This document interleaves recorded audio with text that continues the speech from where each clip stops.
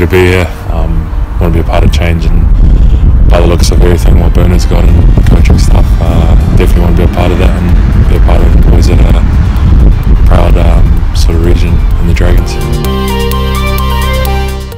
Looking forward to just a new challenge. I think over in Paris and that they were quite comfortable with the rugby style over there, so I definitely want to see what the UK is like, and obviously Wales is a proud nation with rugby and that, and with all the clubs being around quite close to each other, definitely want to be seeing the crowds and getting into the other rivals.